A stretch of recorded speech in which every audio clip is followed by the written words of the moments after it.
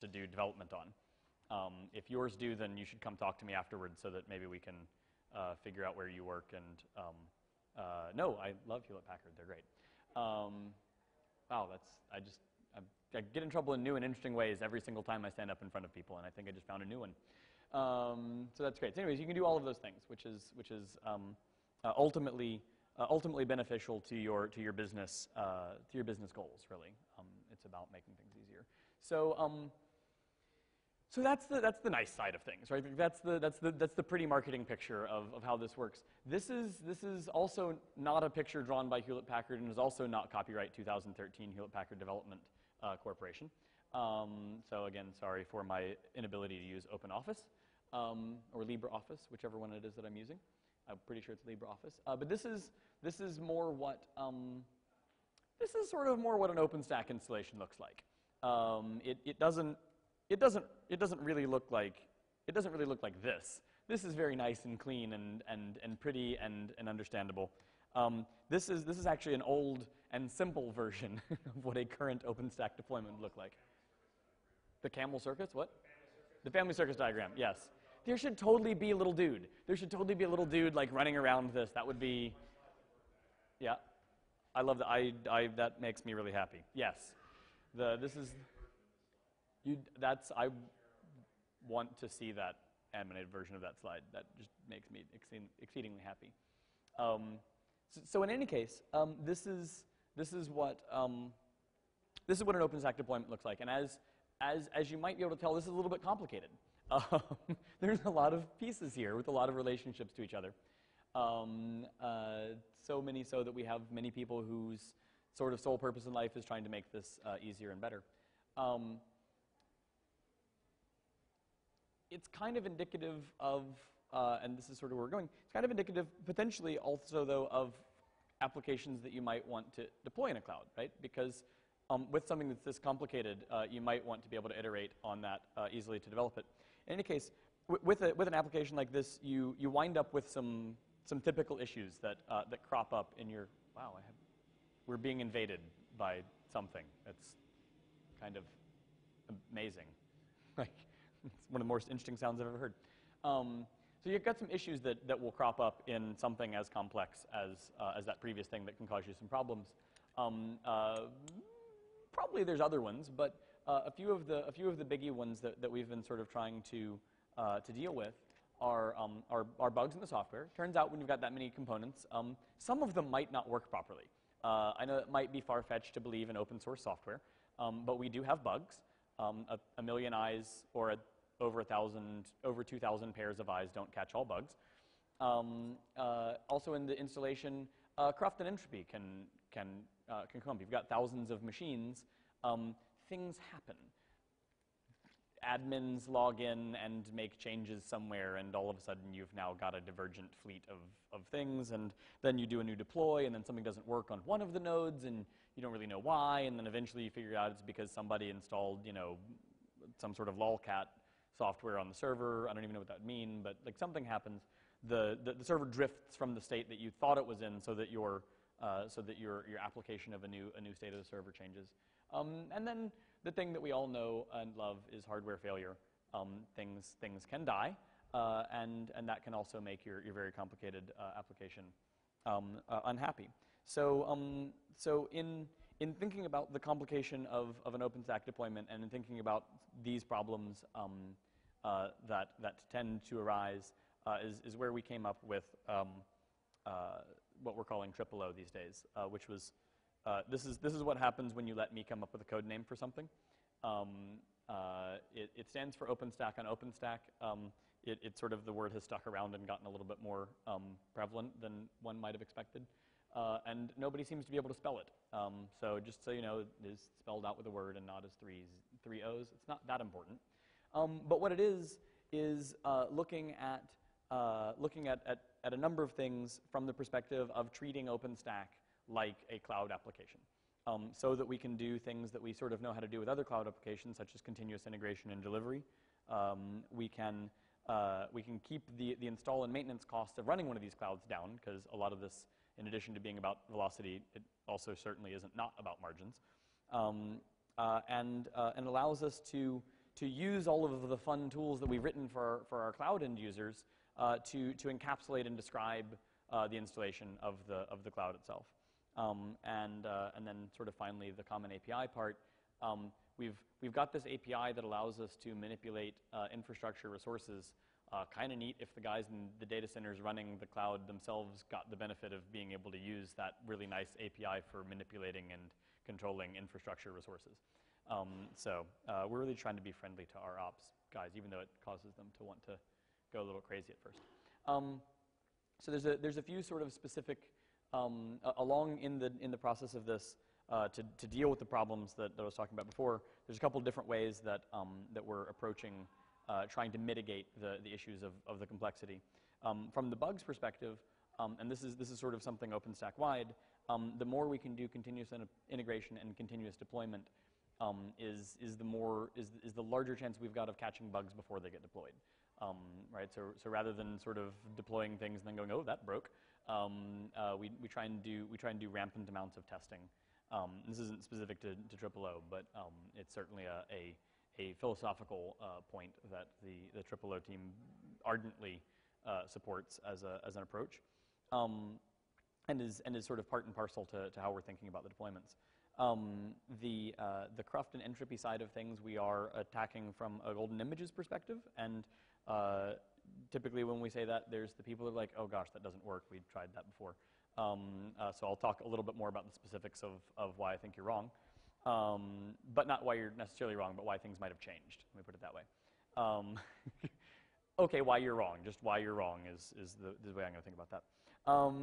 And then this is no news to anybody, but one of the best ways to deal with hardware failure is to actually develop an HA deployment of your thing, so that if the hardware fails, you don't have a service go down. It's not rocket science there. But sort of underpinnings of how we're thinking about what happens. So this is a diagram that there's absolutely no chance that you can read the words in the boxes, or possibly if your eyesight is better than mine. I'm going to say I can't read the words in the boxes. That might be because I'm getting old and need glasses and haven't bothered to go get them yet. But this is sort of the workflow of managing and deploying an OpenStack-based cloud in the TripleO sort of mindset, which is that everything in a deployment starts with the change that developer makes in their local code repositories. Right? Turns out you can't deploy new changes if somebody did not write them, unless you've got a magical code generating bot somewhere. But I guess even that would be writing the code. So a developer writes the change and uploads it into the CI system where it is tested. And at this point, we generate an image using some of the tools I'm about to talk about. Generate an image and then spin that up in a VM and test the image itself. The set of software that comprises the things touched by that change. Test it and go, hey, does that work at all? And if it does, then we can take that image and combine it with the other images that comprise the service over here, and then we can actually deploy that onto a set of bare metal machines. Because we have a bare metal cloud that I'm going to talk about in a second. Deploy the set of those and test that. And all of this is completely like a completely automated workflow at this point, other than the developer writing the change. We still haven't automated that. But deploys that onto the bare metal nodes and tests that. So now you've got a multi-machine, multi-image deployment being tested, and then if that works, then you have a general sense of ease and pleasure about the change that you just produced, especially if down here you're actually properly deploying a sort of a multi-node situation and testing, multi-version. I've got some of my nodes in the old version, and I've upgraded some of them to the new version, et cetera. But those are all automatable. So you do that, and then at that point you can publish the images into your public server, which can then feed the next iteration of this, because probably you're doing more than one change a day. If you're not doing more than one change a day, I don't know. Well, you probably are. But you can publish the images so that both they can be consumed by your production infrastructure, or they can be consumed by the next iteration of the next changes that are going to come after it for testing. So to do this, we've written a number of small tools. We're big fans of writing small special purpose tools that can interact with each other, but also that don't require each other, so that you can use some of the stack or not, and other parts of the stack or not. And just for comparison's sake, tried to sort of group these into sort of sets of sort of areas of concern, and sort of done some indication here of where some of the other tools in the space take care of one or more of these tasks as well. You know, so like in the Puppet world, for instance, configuration, state management, and the software installation are all handled by Puppet, and then Razor from the Puppet Labs guys is the thing that they've written to handle bare metal provisioning. In our world, we've tried to split each one of those up into its own tool, so that if you like our tool for you know, for software installation, but you still want to, so you want to use our disk image builder tool, but you still want to use Puppet and Chef or Chef on top of it, that should be completely fine. And if it's not fine, then we've done our job wrong in terms of separation of concern and making sure that everything is modular. So the tools in the things across the top are the sort of the main focal point tools. Nova disk image builder. I actually need a new column for this. I just realized I've fixed the rest of the slides and not this one. We have a set of 3 tools actually: OS apply config, OS refresh config, and OS collect config that work together to do things in terms of configuration and state. And then heat is the thing that sits in the position that knows how to do multi-node orchestration. So, absolutely. You will hear no words from me about anything that do not involve completely open source things, and actually all of these are constituent projects of OpenStack. And I'll dig into that in just a second here. So sort of directly following up that, these are the sort of, this is sort of the list of the components themselves that are important. The list has grown a couple times since last time I've talked about this. Underlying all of this, for this to work, is what's currently sort of production usable is the bare metal driver for Nova. So Nova bare metal. Nova is the OpenStack compute component. That is in process of being split out into a project called Ironic. Ironic is not ready for production yet and will not be ready for production in this next release. So Nova bare metal is still the thing that you would want to use in an actual deployment today. Ironic is taking what was a lot of the things that were sort of hard-coded in Nova bare metal to make the sensible one and make it more modular so that we can interface with, you know, more vendors, ILO systems, and, you know, because we were starting to get to the point where it was a plugin to Nova, which itself needed plugins, and that's when you start going, okay, maybe this wants to be its own thing. So that's underneath that. To drive the Nova operations itself, we use Heat, which is the OpenStack orchestration engine. And then those are both tools that sort of exist in OpenStack and have sort of separate life cycles. The TripleO team itself is responsible for the next collection of things. There's a tool called Disk Image Builder, which amazingly enough builds disk images. Very inventive with names. There's a tool called OS apply config, which is you could almost say that it's config management, but it's not. It's really not trying to be a Chef or Puppet replacement. It's trying to be the minimal required management of just config files and not other state, partially so that we can drive installation and testing of these things in a pure OpenStack environment without having to just write specific shell scripts or punt out to Chef or Puppet. OS refresh config works in contact with it. It's actually the thing that orchestrates the running of a thing that is going to muck with your config files, because there's things that you might need to do, like say quiesce a service before applying the new config file, and then start the service again after dealing with the config file. So that's the orchestration. That level of in-machine orchestration is handled by OS refresh config. There's also a lovely little tool which is actually just useful in and of itself without any context of this, called OS collect config, which knows how to get your config data from all of the various cloud metadata sources that might exist. So if you've had a machine that's been spun up by Heat, there will be metadata in the Heat metadata service there will also be metadata in the cloud init, whether it's the local network interface, the EC2 metadata server, or whether you've got a config drive or whatever like that. There's a bunch of different places that something might have passed some metadata to your server. And OS collect config will go to all of them and get them and present them to you as sort of one single pile of JSON, which is not particularly all that complex, but winds up being kind of handy. And you can just pop onto any, pretty much any server and just run OS collect config, and it'll show you all of the cloud metadata that is available to you on that server, which I find handy just because I can never remember how to curl the fancy internet address that's there to get that. So anyway, so that's that, and it's used by the other two. And then we have, so disk image builder is comprised of series of elements. So if you're going to build a disk image of software, you need to describe what software you want to go onto that disk image. And the building blocks that we use, we call elements. They've been called at least 5 different things since the beginning of the process, and all of those terms were overloaded. So we've been on elements long enough that we think that we're okay with that as a long-running term.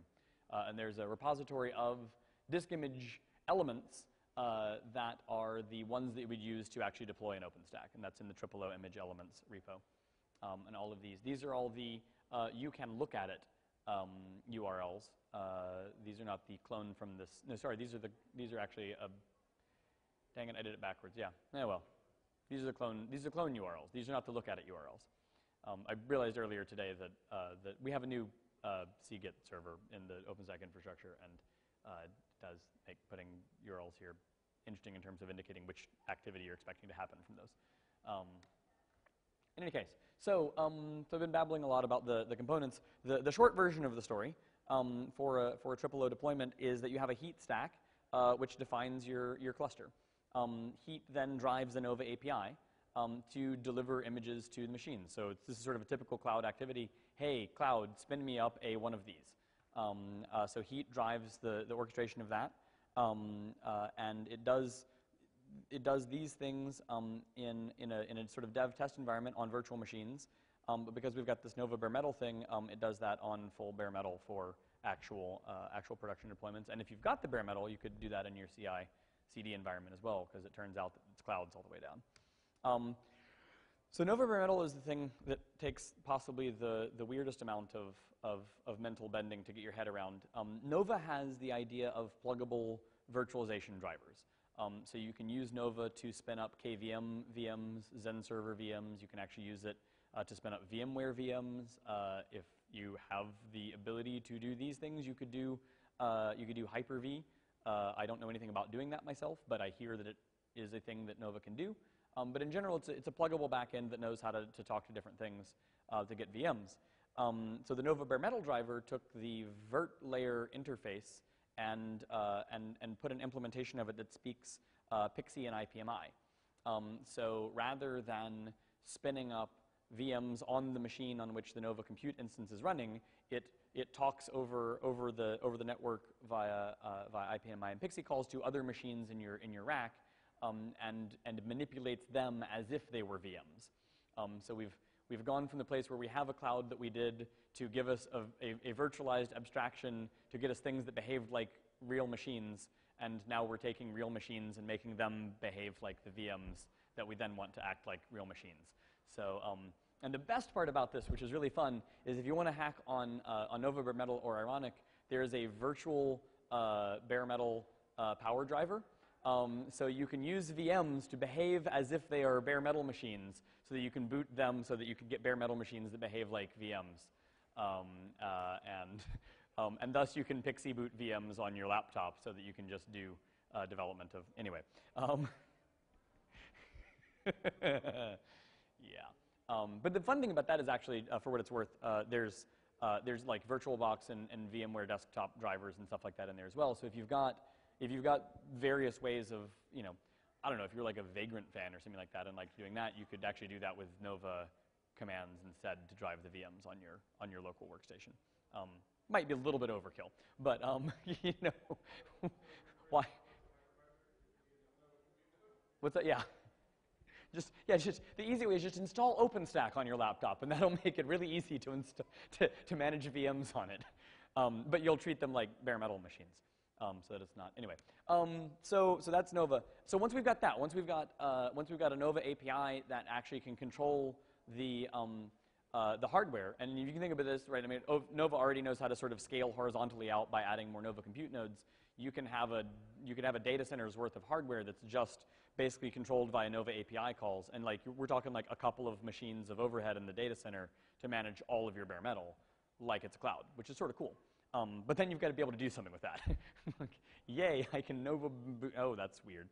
So the next thing is when you've got a data center worth of gear, you might not want to be thinking of it one machine at a time because you might quickly go mad. So Heat is the OpenStack orchestration tool, and the thing that it's focusing on is the multi-machine orchestration level. Heat's job isn't to manage the MySQL inside of your machine.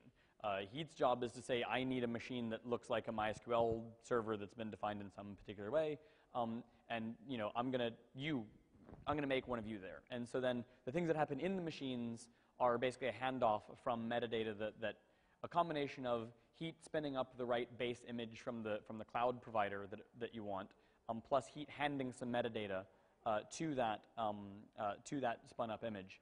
So it delivers that metadata, and also Heat accepts return values from the thing. So when Heat spins up one machine, it says, hey, here's what I know about you.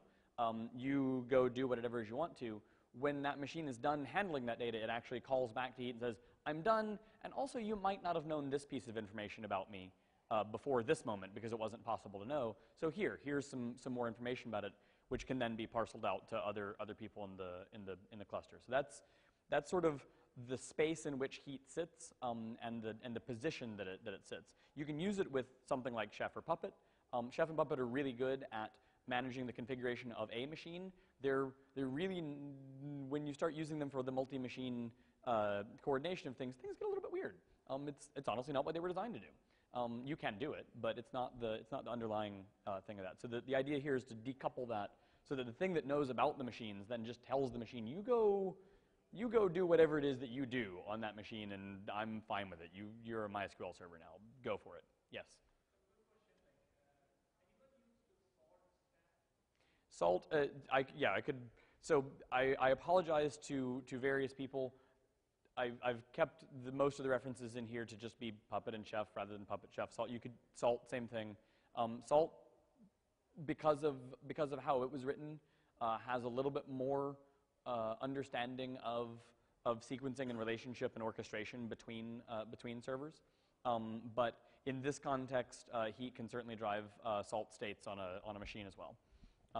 So certainly absolutely possible. The thought here is basically that there's two concerns. One of them is what is the relationship between your machines, and the other one is what's happening inside of what's happening inside of the machine itself. There's a set of Heat templates that describe an OpenStack installation, which are at you can clone them from git.openstack.org/OpenStack/TripleO Heat templates. You'll notice that we tend to name things after what they are. So that's a place you can go get those and see what those look like. So if Nova bare metal is a way to boot bare metal machines, boot images onto bare metal machines, and Heat is a way to pass metadata to those images that have been booted, you probably kind of need a way to actually make the images that you're going to boot onto the bare metal machines in the first place, or the VMs, because it turns out it's cloud software, and so you can actually use the exact same image to do both of them. And so this is where we wrote the tool Disk Image Builder, and the idea here is to encapsulate and describe the sort of set of software. These are intended to be static images, essentially, not to contain lots of specified metadata. So if you've got 1,000 machines in your rack, you probably aren't going to wind up with 1,000 images. You probably wind up with an image for each type of thing, and then configuration data from Heat gets passed into the machine at boot time or at cluster stack reconfiguration time, which can then be specialized by your config management system. This is sort of another way to think about this is the equivalent of of packages except at the machine level, which is sort of what the Juju guys like to say about Juju. But I like to steal as much wording from the Juju guys as I can because it's fun.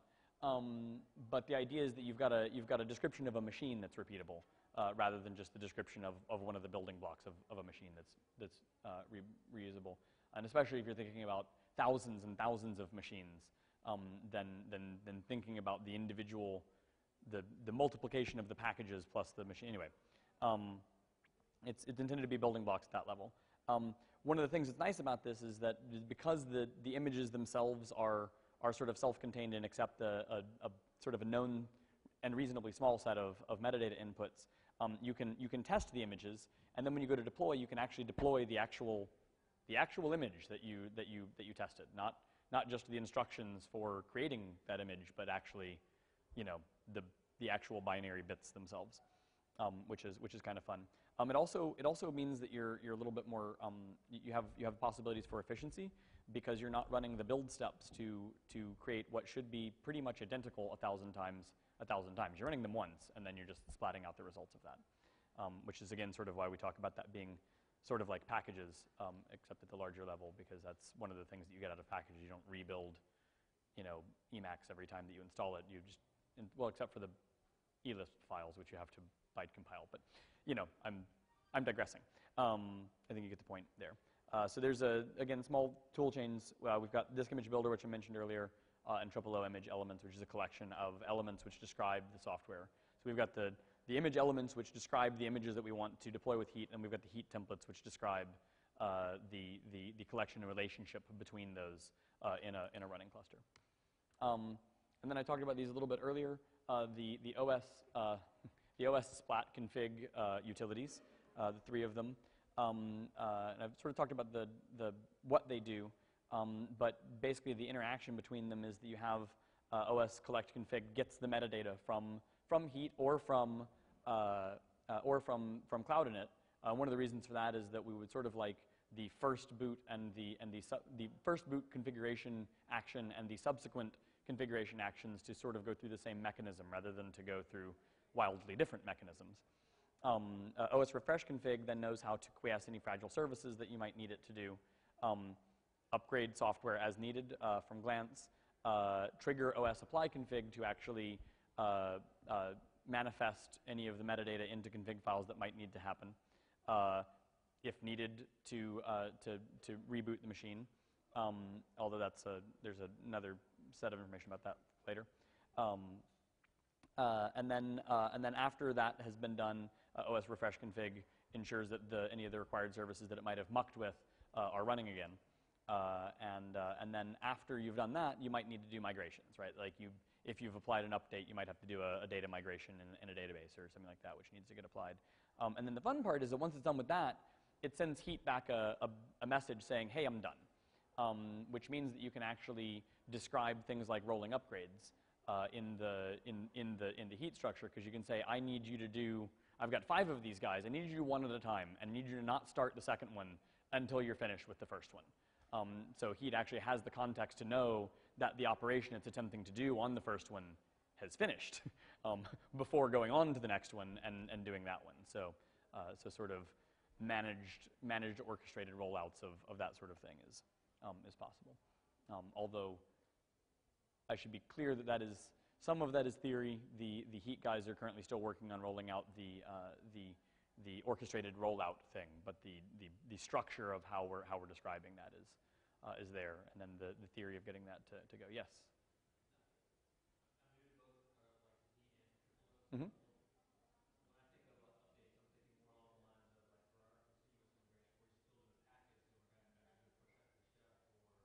Right.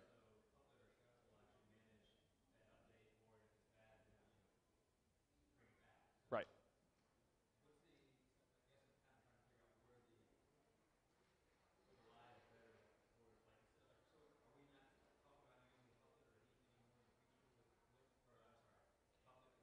So in our version of the world here, we're talking about using Puppet and Chef to potentially, if you're into using Puppet and Chef, using those to actually manage configuration and not using them to manage software installation, because running apt-get install new package version 10,000 times across your 10,000 servers is actually not the quickest thing in the world to do.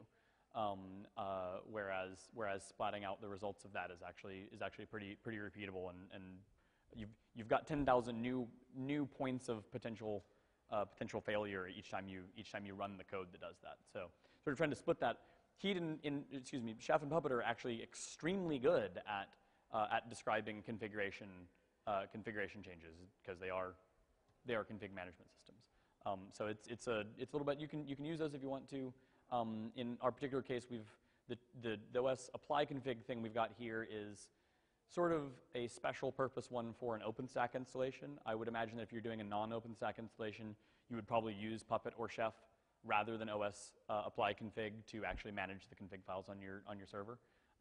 But the main thing that in looking at this is what you can get to is having Heat be the one that triggers the Puppet or Chef run, except it's triggering it on a per server basis in a phased manner. And so you're actually able at that point to do things like either use Chef solo or Puppet apply rather than needing a Chef server or a Puppet master, because the input, the sort of the things that you would normally get outside of your recipes or modules in a Puppet or Chef world are going to be the specific pieces of information, the metadata about the server that those recipes would need to know to be able to do their job. And Heat is the one with the view of the sort of whole collection of software. So it's able to say, hey, Puppet run with this file of JSON, it's sort of like from the Chef world, I think that'd be like a data bag, right? They'd be like, here, run with this. Run with this piece of input data and apply these input parameters to your recipe or your module. And so then you also don't get into the scaling problems that you see with things like Puppet Master and Chef Server at tens of thousands of nodes trying to manage them. Although I'm sure that I don't know, I was about to say bad things, but yeah. So it's not necessarily a let's kill Puppet and Chef as much as it's maybe let's rearrange things a little bit. And in fact, that sort of dovetails into a really interesting sort of point here, is that building some images and then deploying them using sort of your cloud tools, it's kind of really fast. And speed is not everything. Correctness is actually way more important than speed. But when you're talking about deploying tons and tons of things, if it takes 4 hours for you to actually deploy an upgrade because of the time that it takes for Chef to calculate the graph, and then for it to parcel out all the things, and then on each machine it's going to take 20 minutes to run all of the upgrades or whatever that is, that stuff adds up, and it adds up to making you a little bit more worried about rolling out one of the upgrades because of the impact that it might have on your system. We can go from a rack of bare metal machines that's completely powered off to a completely functional working rack of software with the software installed in 6 minutes. Which, again, you don't do this very often, right? That's to be really clear, the times in your life when you do that are kind of small. But that's sort of to illustrate the sort of efficiency of just splatting out the changes that you need rather than having all that stuff run every time across your data center. Yes? There's a what?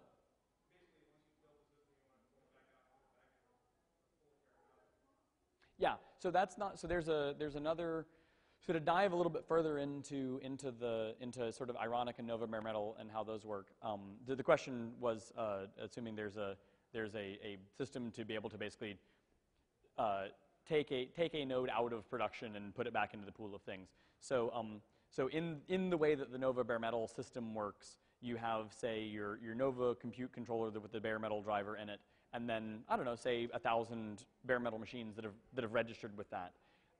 Each of those machines is basically a resource that can either be spun up or spun down, and it is like a static pool of allocated VMs. So if you've got a compute node that's got a certain amount of RAM and disk, then there's a certain amount of VMs that compute node can spin up. And in this case, this compute node has a certain number of bare metal instances that it can respond, that it can spin up, so it can delete those just as easily. It's kind of like what? Yeah, it's a little bit lower level in this. It sort of assumes that basically just sort of letting you know that we've got this thing which lets us use your bare metal like a cloud, but then basically most of the cloud functionality that you would expect to happen is present. So actually really what it is it'll just mark it off, maybe power it off with the IPMI things, and the next time you want to use it, you're going to be splatting a whole new image on top of it. There's an interesting thing that somebody should find me at a bar at if you're interested in talking about this, or actually you should find, thank you, Matthew Garrett, who's sitting over there, and talk to him about it. There's some interesting ramifications of a multi-tenant bare metal public-facing thing in terms of what you can do to the BIOS on machines and things like that that need to be sorted out before people start doing actual public-facing bare metal Nova, which may or may not be solvable even, but you know, like some of them are really interesting. Anyway, so that's,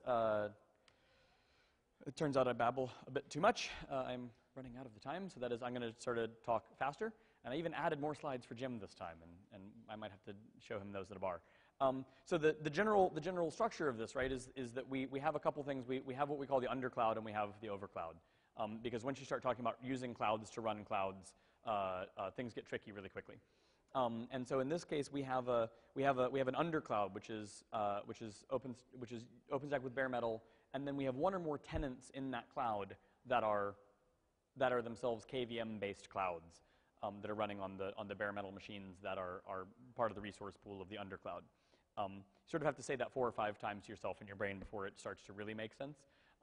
But we're trying to invent some terminology there so that we don't get quite as confused with talking about this cloud and that other cloud and this cloud that's inside of that cloud and whatnot.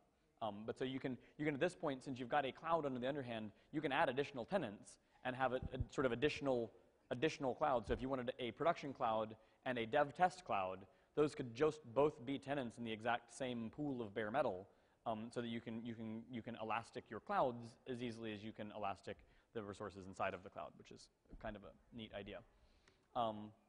The undercloud itself, it needs to be a fully highly available bare metal OpenStack cloud. It's self-hosted because it turns out this is a cloud that knows how to operate bare metal, that's running on bare metal. So it is absolutely possible for it to PXE boot itself after you get past the first stage, which is a little bit neared. But if you've got 2 nodes that are in an HA failover scenario, you tell one of them to take the other one out of commission and PXE install it with a new version of itself. And then when that one comes up, you orchestrate the other thing to happen on the other node. That one hurts people's heads a little bit, but then you can basically have as few as 2 machines for the control plane of that, and then the rest of them are just bare metal resources to be the source of your tenants for the other things. The overcloud then is, again, fully HA because a lot of these things work. You don't really want to run a cloud that's not HA because then everything's going to break. It's a fully highly available, in our case, KVM-based OpenStack that's hosted as a tenant on the undercloud. Right, so you've got a KVM cloud, and it's running inside of the machines that are inside of the bare metal cloud. This is orchestrated by the heat instance that's running in the undercloud. You can also have a heat in the overcloud, but there's a heat in the undercloud that's managing the bare metal resources on the undercloud that manages that. And one of the neat things about this is that the disk images that you build for your services, you can use the exact same images on bare metal machines as you can in VMs because of the way that all of the Nova stuff works. So you can actually, if you've got services that want to live both in the under and over cloud, you can deploy them from the exact same software source, should you choose to. The initial installation is a sort of a special case, which I won't go into too much detail, but the general version of it is install a cloud all-in-one on your laptop, plug the laptop into the network card of the rack, register one of the nodes in the rack with the cloud on your laptop, and tell it to HA expand itself out to the second node that it now knows about, and then take your laptop away. Now you had what was an HA pair, now it just got broken and it needs to heal itself, so then it'll expand out to one more node, and now you've got a 2-node HA cloud in your rack, which you can then use to install the rest of your KVM clouds. That's the short version of that because I've run out of time. There's 2 versions of the upgrade story, which again I'm going to blow through in 3 seconds. The simple version is all of this is HA. So for all of your scale out things, you just shoot one of them in the head and reinstall it and reboot it, and you do that in a rolling fashion, right? This is the sort of standard scale out how you deal with your Apache web farm, right? You just kill one of them and reinstall it, and then you do that to the next one. And if all your HA stuff works, and you have the machinery to do that, then score. Like, it's the same machinery you use to deal with machine failures, and it's not a problem.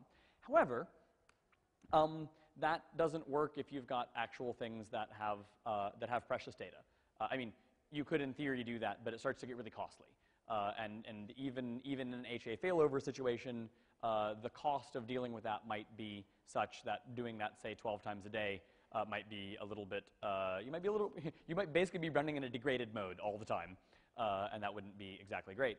If we talked earlier about having, I sort of blew through the slide because I talked about something else. So part of the idea here is if we think about these things as cloud apps, the general theory, right, is that your cloud compute nodes are kind of ephemeral, and that you have volumes that are less ephemeral that you attach to those nodes, which is where you would put precious data, because in theory, this doesn't always work out in practice, but in theory, the volumes are the place where the cloud provider is telling you this data isn't going to go away, but these VMs might go away. And so in the sort of VM cloud world, you have a sender volume, and in the OpenStack world that has your data on it, and you can then spin up a new node and splat them out. You can sort of do the same thing here if you think about partitioning your bare metal machine in such a way that you've got the root file system, the thing that is ephemeral, as it were, and then the place where your precious data goes. And so then when you have a new disk image that you want to upgrade to, you can actually just rsync -- delete the contents of the disk image over the root file system, and either do a full reboot or a kexec hup of that if a kernel update was needed, or otherwise you can just manage restarting services as needed. But you should know in that case that your root file system isn't something that you're changing outside of the context of the tooling, and the data that is being changed by your application is going into the long-lived volume. There's some gotchas with that, but I have babbled about other things for too long, so I will have to defer to that. There's a couple things we need to do to make that better. One of them is local Cinder volumes, which is Cinder is the volume API service inside of OpenStack, and we need a way to tell the system that when you redeploy a machine that has requested a particular Cinder volume, that actually needs to attach to the bare metal machine that it was running on before, because what it actually is a partition on the machine, and it's not actually something that's being connected over the network via iSCSI. Waving hands, but it's a thing that you need to be able to reattach to. And also, in some of these things, we're actually net booting kernels. So to do kernel upgrades, you actually need to be able to tell Nova, hey, reboot this machine with a new kernel, but please don't mess with the disk image that's there. I just want you to reboot it into a new kernel. And so those are a couple of the to-do list tasks. And I only babbled over time for just a little bit. That's sort of what I've got for today. We're out of time for the questions, right? I have 2 minutes for questions. Time for 2 questions. Woohoo! I first want to thank Monty. That was great. Absolutely. That was Thank you. great. And nobody fell asleep. This is right after lunch. We also know if you have more questions for him, you have to buy the round. But, Yeah. He's available. I'm always available for booze. Yes.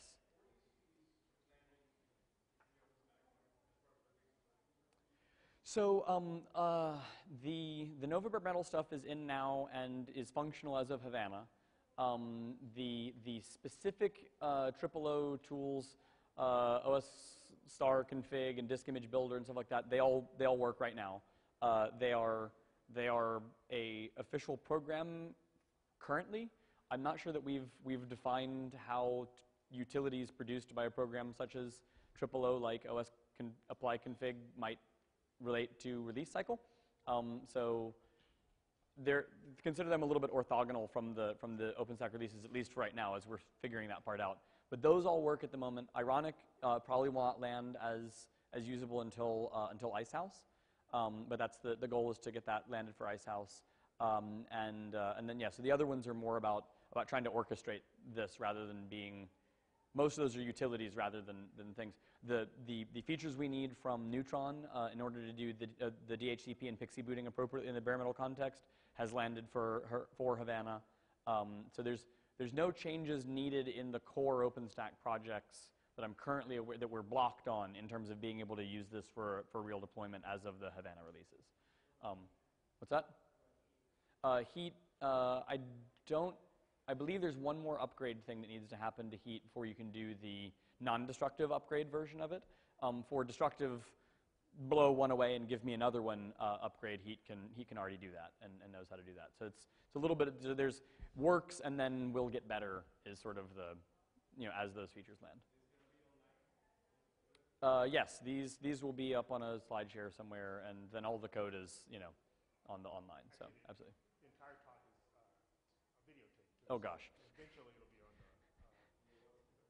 Should really learn to stop saying things about my employer on these things. Great. Thanks a lot.